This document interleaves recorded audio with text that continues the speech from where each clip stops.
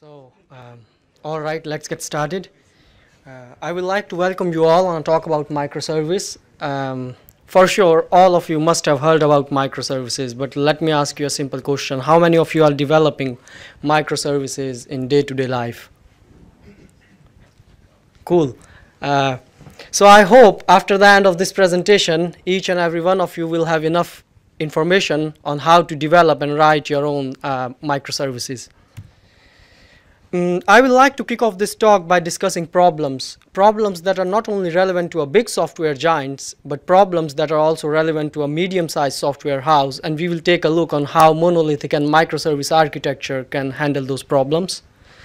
Then we will take a look on some of the core concepts behind microservices that will help us to build and understand the code that I'm going to show you during coding session. And finally, as we know, everything have its own plus and minus, so does the microservice architecture, and we will take a look on what's the price someone have to pay for using this architecture. Here is a short info about me. I work usually with JVM related technology. Here is my blog, and if you want to find more slides, follow the link. But let's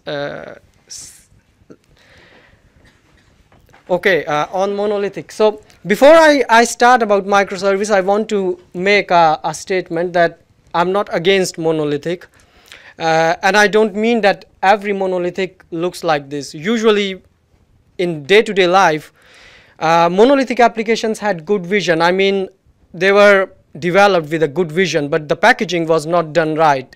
And usually what we encounter in day-to-day life looks something like this, but it's not written in some holy book that monolithic must look like this.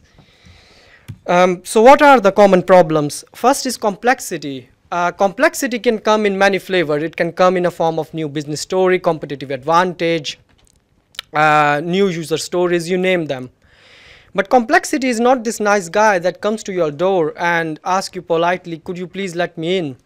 Complexity just slams your door into half, and if you try to hide yourself under the pillow, it will still find you. And if you just, try to hide yourself under the bed, it is still going to find you. So the point is that we as developers, we have to face the complexity. But in monolithic world, the complexity hits us directly on the face. So for instance, if you want to increase the productivity and want to, for instance, move people around the project or even add new developers, increasing productivity doesn't goes hand in hand. Why? Because a new developer have to go through a big readme file, have to install whole set of tools, database servers, God knows what not. Complexity is not disappearing. It's still there, but it is moved to the distributed layer. So it means the interaction layer. And that's important to know. So the complexity is not disappearing. It's just moving to a different layer. Since we talk about monolithic application, what we spoke about is a long-term commitment to a tech stack. And usually what happens is when we are working on a monolithic application, we don't have the leisure to rewrite a significant part of the monolithic application or even a full monolithic application just to upgrade a tech stack. So we as programmers are quite good in doing workaround. So we try to bake those missing features in our tech stack. And we end up with something like this. In microservice world, we have the leisure to use the appropriate tools to do the job. So for instance, if you know a new library that is going to help you to ship your business use case faster, you can just build a microservice using that set of technology or library. I'm not saying that each and every microservice should be developed in a separate language. What I'm saying is there is a possibility to do so, and thus avoid workaround.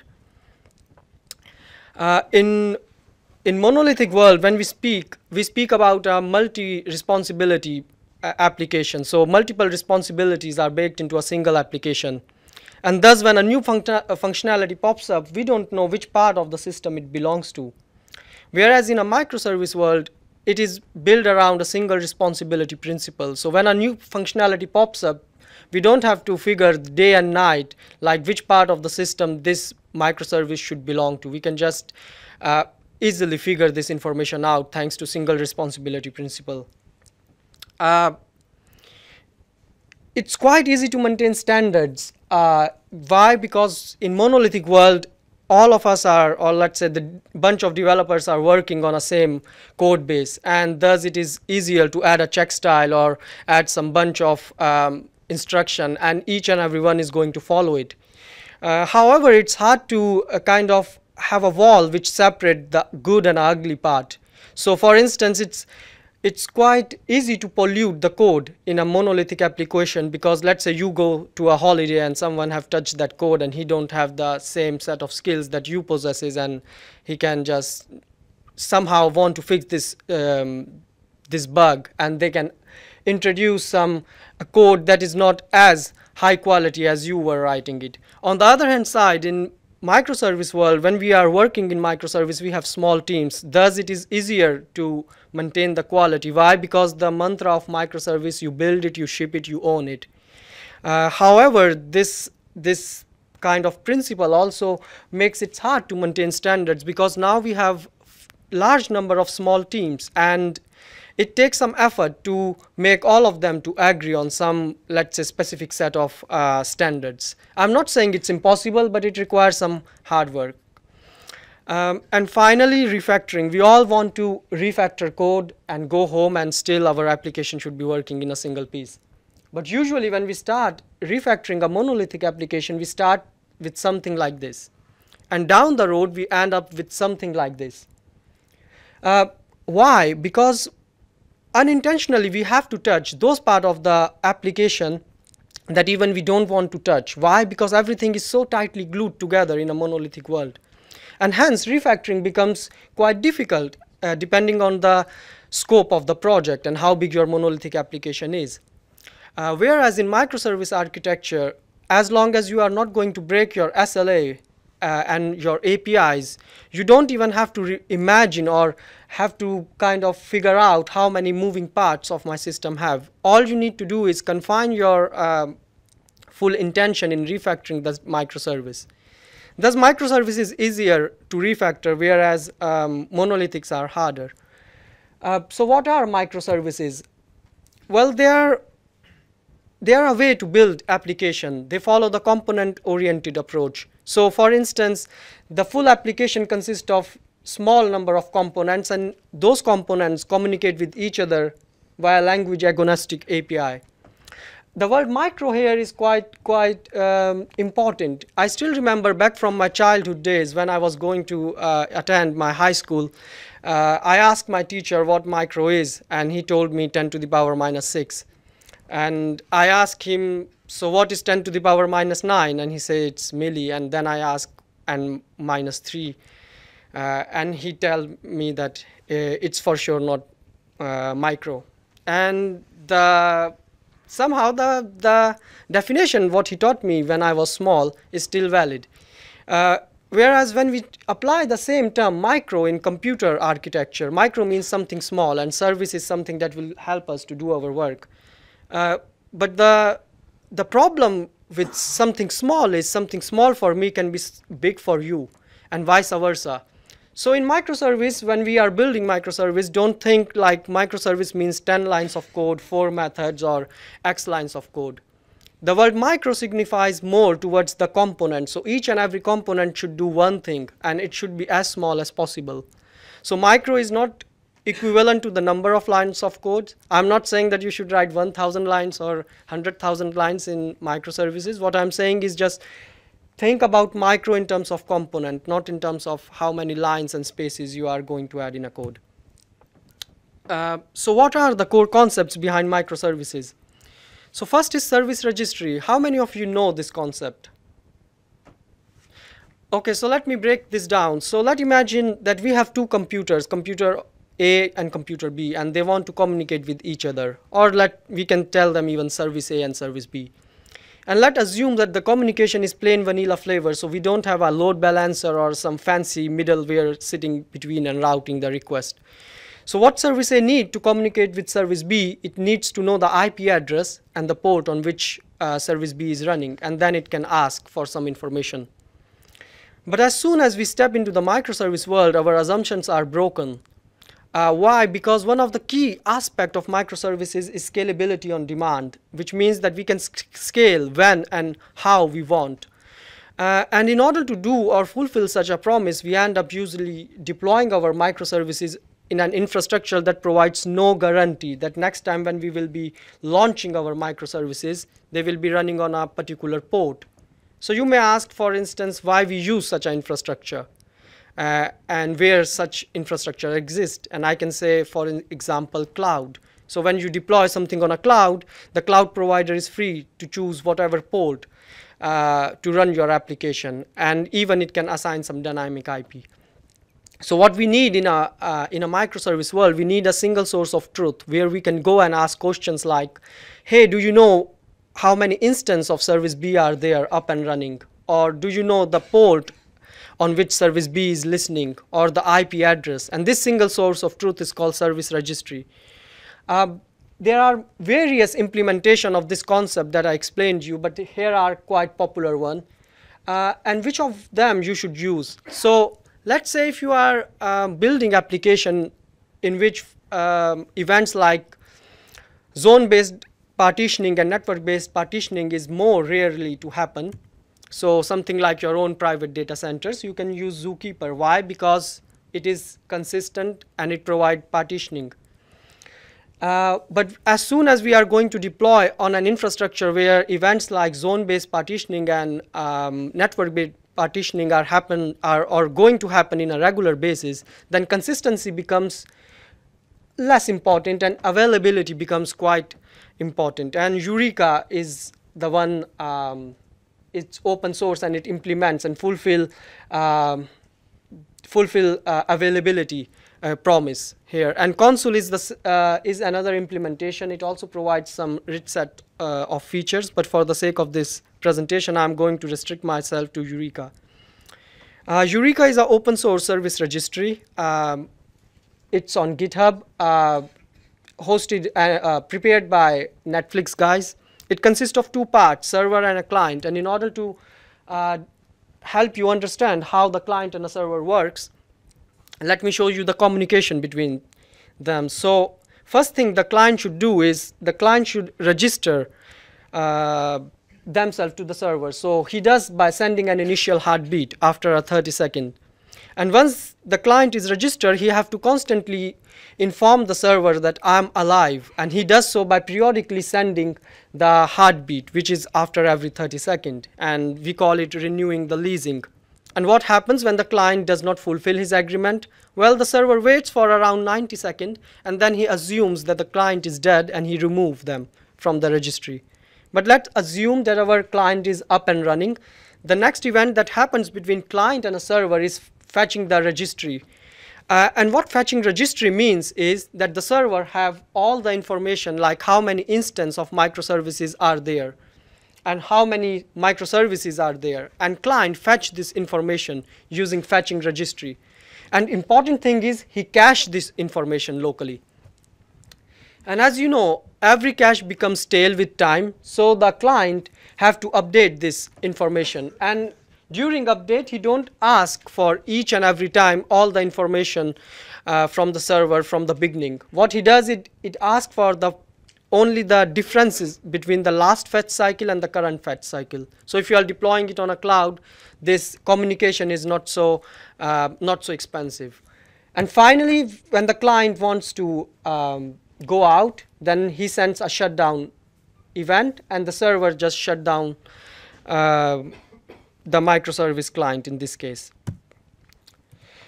The second concept that is quite important is load balancing. And why do we need a load balancer? So for instance, on a server, we can have 10 instances of a service B up and running. And when I ask to the server, give me list of service B, he can say, okay, you have 10 options to talk to, but which one should I pick? Should I pick the first one, the last one, or the middle one?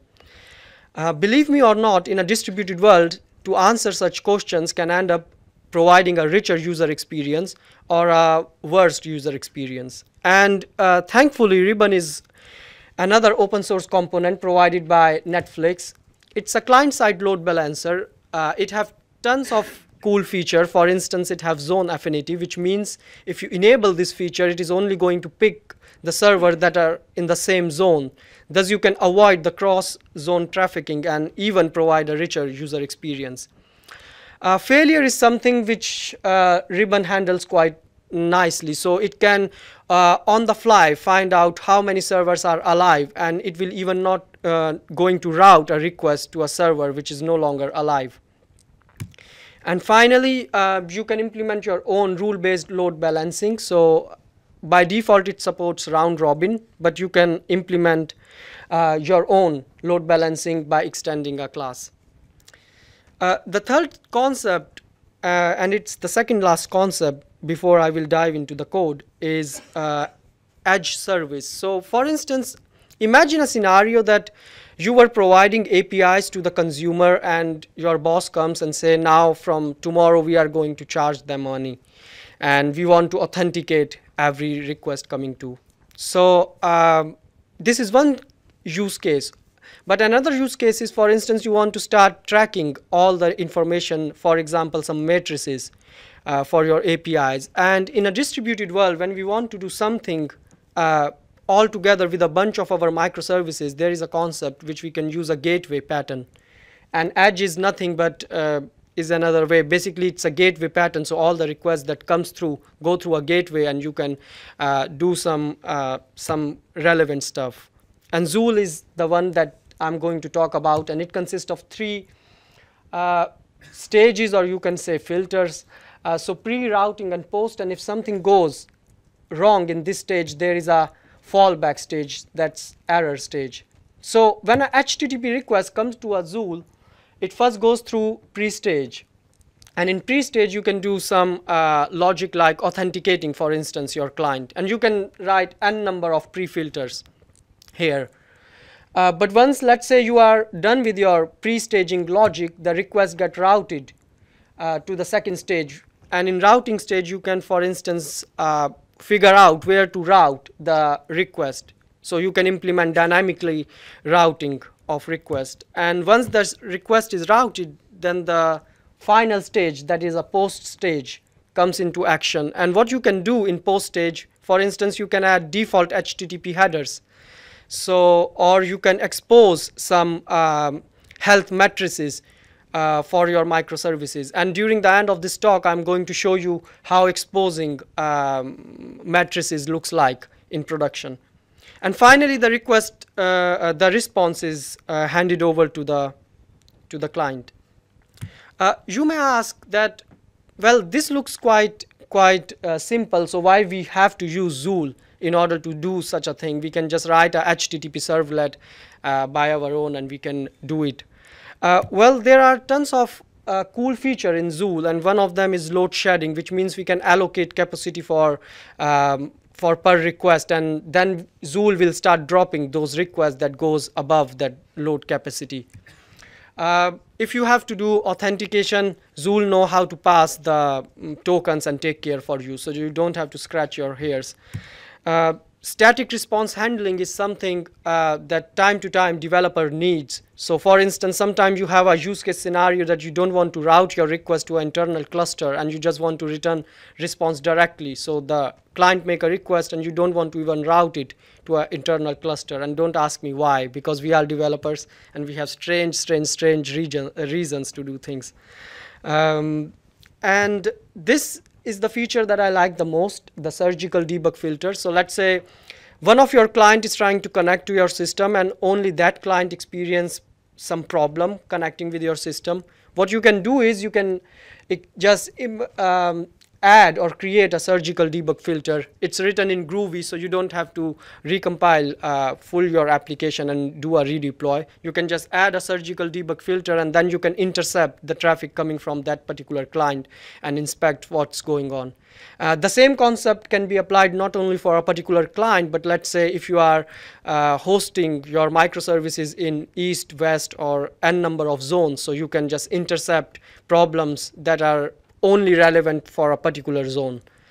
And finally, stress testing. So let's say when we are building microservices and the Jenkins pipeline is green, what we can do is we can just put our build in a production and tell Zool to slowly and gradually increase the traffic.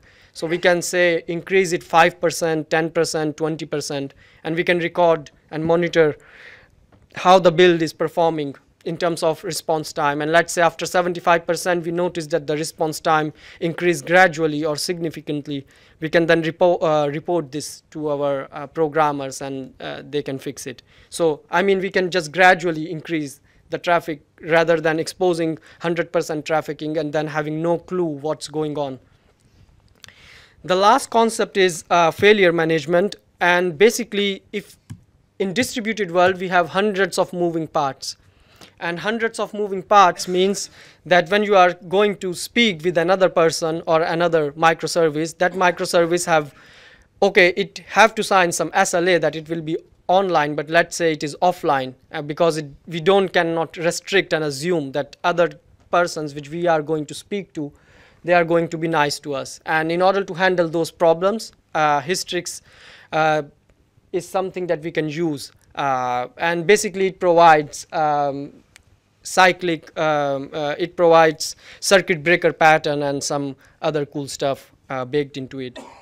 So now let me show you a demo, and I think I'm on time. So I'm going to use Spring Cloud. You can do the same thing with Spring Framework, Spring Boot, or even using plain Java. I use just Spring Cloud because I'm a bit of a kind of a lazy programmer, and I don't want to do everything by my own, and I want to use cool annotations. So the demo is going to look something like this. We will build a catalog service that will represent a use case in which a microservice have to communicate with bunch of other microservices, and the right ones, they are going to represent a simple use case scenario like product, price, and comment. So they are the comments. They will represent those microservices that are self-sufficient. They don't have to communicate with each other. So let me show you the code, how we can build it. So when we are starting, obviously we have to we can add those annotations are coming from Spring Cloud, and the full code is hosted here, so you can go and read what I'm doing here. So I'm not going to go through each and every instruction here, but let me walk you through really fast. So first thing what we need to do, you remember the concept one, the Eureka. So Eureka consists of client and a server. So all what I need to do in order to enable Eureka is annotate my class with @enable Eureka server, and what's going to happen is Spring Cloud is going to fire a default Eureka server for me, listening on port 8761 with some defaults. You may ask, but what if I want to override them? So do the same thing in the Spring world. Just create a property files and override it, or even use an open source Netflix project or something like this, in which you can add the properties in somewhere in a Git repo, so that you don't have to even edit your project files. But once I have my Eureka server up and running, I can go and start creating my microservices. So for instance, I can create, let's say, price service. The first thing I have to do is, since it is a microservice, I have to annotate it with @enable discovery client. And what it's going to do is, it's going to perform the client-side interaction of Eureka. So now I have a server up and running, and in order to register a client, I can annotate it with @enable discovery client.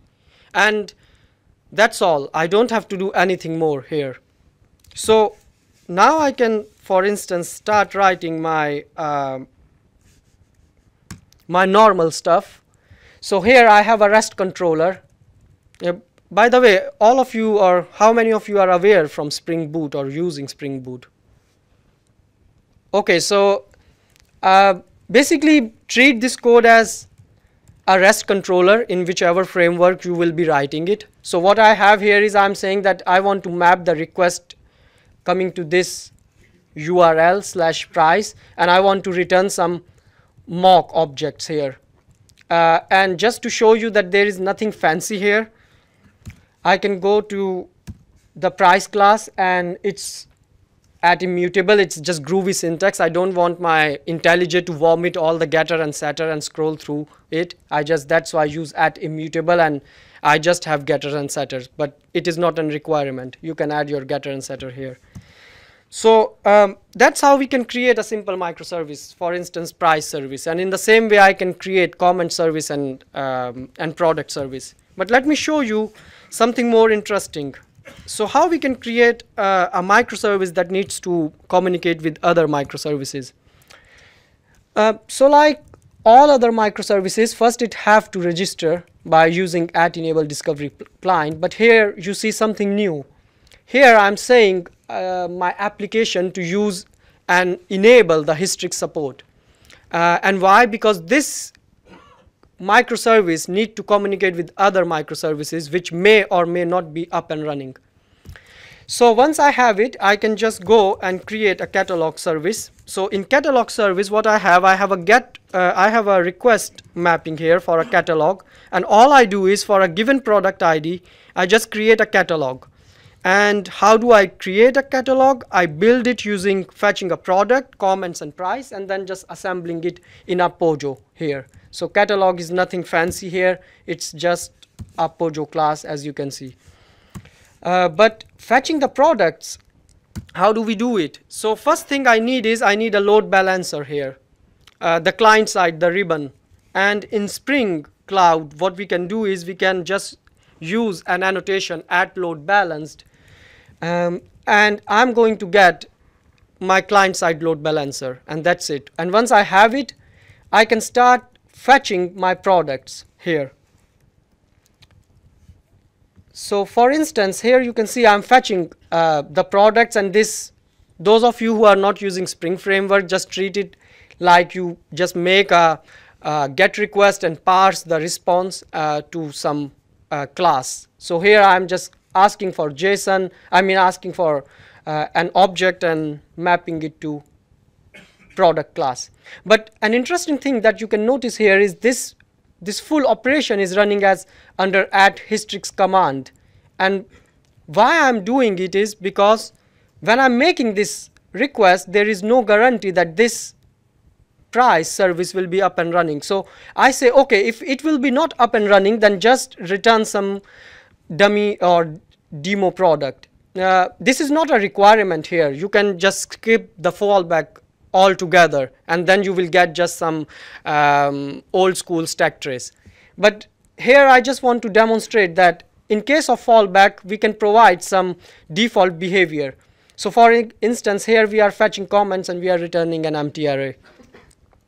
Only one thing that you should pay attention is if you are implementing a fallback method, just avoid making another HTTP request, because then you are back where you started. So in fallback, if you make an HTTP request and that service is down, so you have to somehow handle it.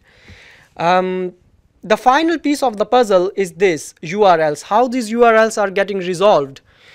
So remember our Zool, this gateway server. So here I can go and again create another Spring Boot application. All I need is I need to annotate this class with @enable Zool proxy, and then I can start coding.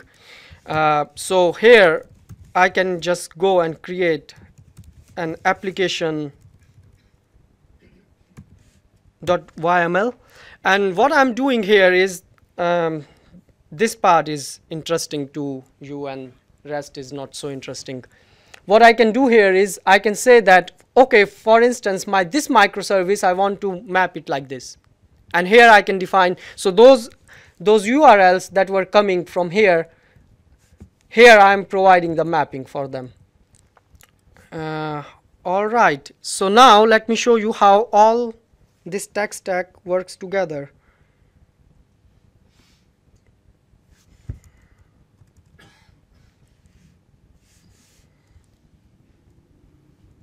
Okay, so I think it's readable, yeah, to all of you. Okay, so I can make, for instance, a request on localhost 8761. This is a port where my default Eureka server is up and running.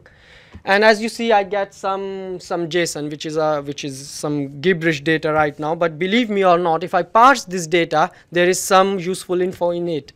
So now when I parse this JSON, then you can see that I have information about on which port my particular microservice is running and how many instances are there. I can fetch this info also. But for those of you who don't want to use command line or just for your DevOps team, this is the default page generated by Spring Cloud. So here you can see I have, as promised, catalog, comment, price, product, and Zool services up and running. I have the availability, I have their status, and even the zone. And here I have a bunch of some other general information. So now we can try, for instance, to make a request for fetching a particular catalog. So when I fetch a particular catalog, you can see that I get a product, a catalog with an ID 12, and it have this product and comment. So if I make this request again, and let me show you here. So as you see, when I'm making a request here, my circuit is opened, my circuit is closed right now, and you can see fetch comments, fetch price, and fetching product. Everything is green here. But let me do something more realistic. So let me blow my comment service here. So I can kill my comment service here. And as you remember, in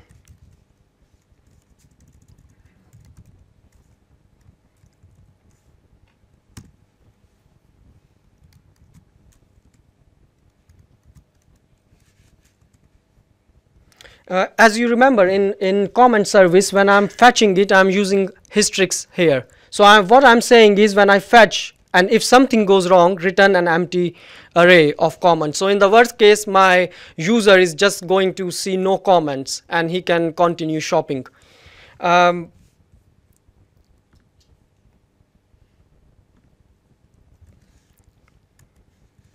So now if I make a request here, you instantly can notice that I have no comments here. So my fallback method is invoked here. I can go and ask Eureka, for instance, and you can see I have no comment service here. And I can validate the same fact using the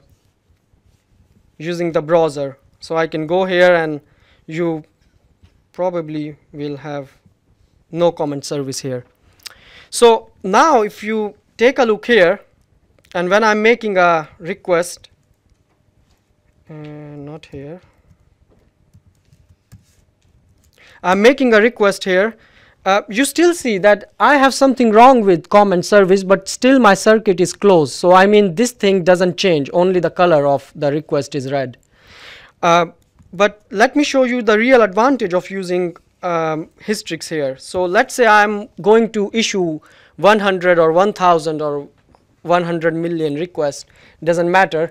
As soon as I issue those requests, you see that all of a sudden my circuit is now open. And what open circuit means is that all the requests that I'm making to this particular microservice are getting short circuit, which means that even hystrix, thanks to hystrix, I'm not even going and asking whether this comment service is alive or not. What it does is, you can configure the parameters, that how much time or how many requests it have taken into consideration before opening or closing a circuit, and hystrix will do so. And the final thing that I want to show you here is we can Dockerize, because today we have so many talks about Docker. So why not end this talk also with Docker? Here I have the same microservices packed in Docker. So I can grab those images and I have them. How did I build them? Well, if I go fast here,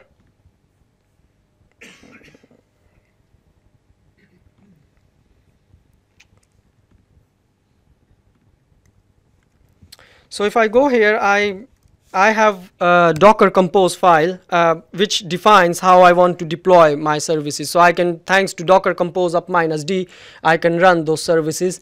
Here I created microservice demo Eureka service, and how does I did it? I use a Gradle plugin to build this, but you can write even plain Docker file which specify how you want to copy your output, and the result will be same. But here I have a Gradle plugin that builds this image for me. I can pass some environment variables, and here I am doing the port mapping. So the port running inside the Docker container, I am mapping it to 8761.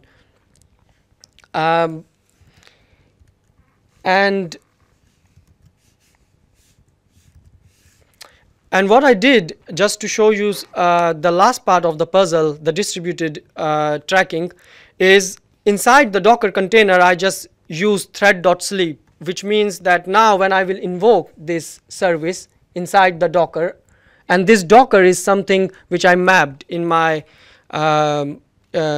file, because it's like localhost, because I'm running Docker on Mac, and so this is how I'm resolving it rather than typing the full IP. And as you see, it took some time here. And right now, if I'm using this on production, I have no clue what's going on in production, why it takes so long time, where the real problem is. So what I can do is I can use a library called Zipkin. It's based on a paper released in 2010 by Google, Dapper. So Google released the paper and Twitter implemented.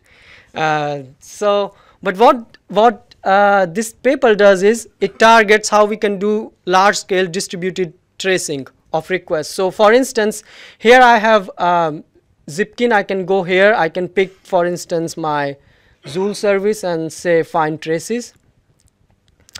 And here you can see that full request took 9 spans, and you can read the paper what span and everything means. I will not go into detail, but here I have full life cycle of my event. So full catalog took this much time, and here I added the thread.sleep. So as you can see, these requests took much more time, and I can zoom in and see much more information what happens there. So that's what all in the demo that I wanted to show you. So back to the slides.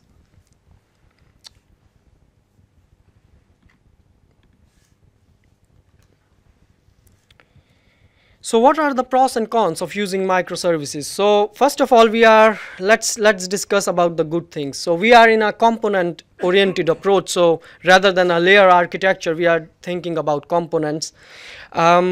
In microservices, we have the possibility to use the richer tech stack. So we are not confined to use particular tech stack for upcoming 5-10 years. Scalability is something that microservices address quite nicely. And as I demonstrated, it is quite resilient also. So if one part of my application blows up, my full application still can somehow work on a production environment. But the price to pay for the microservice is now we are having hundreds of distributed components, which means we have to manage somehow those components, which in turns require to build some arsenal of tools. Back in days when, now microservices, Netflix have open source a lot of tools, but imagine a days when people were doing microservices, or we have to build some of those tools by our own. Testing is something which you again have to think. In my monolithic world, you have a single application, and microservice you have bunch of components, so you have to rethink the testing phase. And transactions, so you have to think about the acid and mutual and eventual consistency. Microservices in real life looks much more complicated. So you need bunch of tools, not only those 4 that I demonstrated. These are bunch of them which we use in production. And also I spoke about matrices. So here you can see we have the old school matrices like thread state, DB connection, memory, all those stuff. But also in microservices, it comes quite handy when we are building for our customers, that we can expose some business matrices. So for instance, on the top corner on the right hand side, we have orders processed, and this is a matrix that we expose by our own in order to monitor how particular or how many numbers of orders are processed in last 5, 10 or 15 minutes. So thank you all for your attention. We still have 5 minutes for questions, so if you have any questions, I'm here.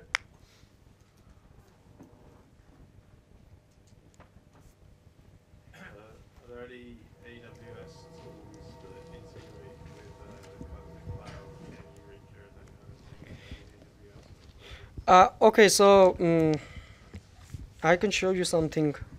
You ask for it. So there is another application that I created. It's hosted on Amazon. It's under free accounts. So what I did here is I just created an application using only limited set of those tools that I show you. So for instance, let's say Hystrix is the one that make more sense for me to start using it right now. I can just integrate it. So this is a simple application where I can search for some food trucks within X number of miles, and it just render it on a page. It is not a microservice, but I'm demonstrating here that someone who want to start using just bunch of tools or want to migrate slowly. And here I'm just making every 5 seconds, I think, or every 2 seconds, I don't remember, a request to a external API, which is not like mocked by me or controlled by me. It's provided by I think open data or something like this, and it integrates quite well. And even you don't have to use Eureka, you can use console. You just have to change in the build.gradle the dependency. You don't have to change the annotations, and it will take care of all of it. So the kind of the APIs can be the same, but they'll all be slightly different, so you won't be able to swap out one service for another in real life because they'll have slightly different field names. Yes, so if you are, as long as you are not using a vendor-specific API, you are free to move those components. But if you are using some vendor-specific features of Eureka or console or whatever, then yeah, you have to somehow manage those interoperabilities.